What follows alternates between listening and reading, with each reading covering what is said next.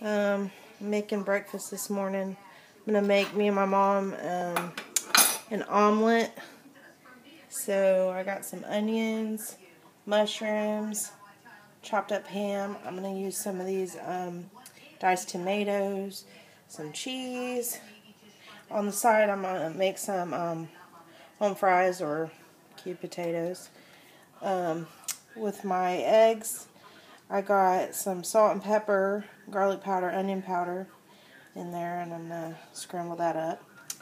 I got this pan and that pan, both with some olive oil, and I'm going to saute my stuff and then cook my potatoes, and I'll be back. Okay, I got my potatoes on. Used a little too much oil. Oops. And I got my onions, mushrooms, and tomatoes sauteing.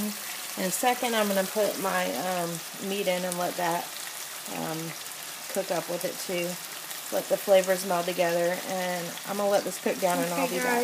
I added my ham, and as you can see, I separated it. Those are my mushrooms over there.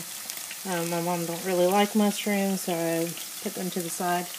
And potatoes are still cooking. So I'll be back when I'm going to put my omelet together. Okay guys, potatoes are starting to brown.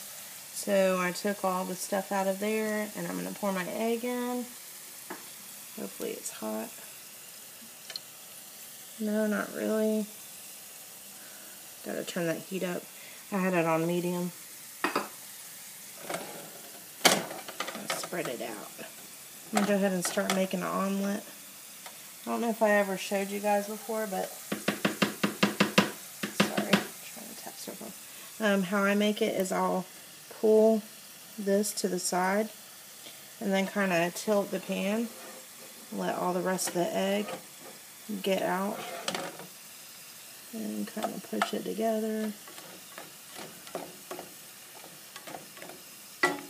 And anyways, once it gets cooked together like this, then you'll flip it. I'll show you. Okay, I'm going to let it cook on this side for a little bit longer. And then what I'm going to do is I'm going to take the whole egg and I'm going to flip it on the other side. Okay? Once I've done that, I'll come back. Okay, so I flipped it over, and I'm going to let it cook a little bit. Let the whites cook and the yellows cook, and then I'm going to add my ingredients in here.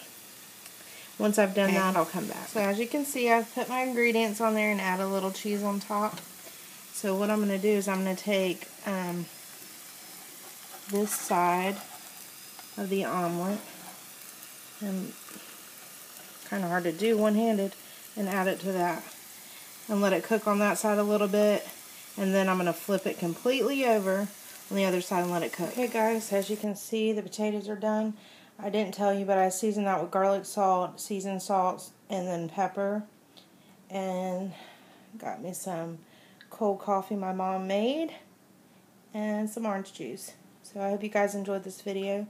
Thank you for watching. Bye.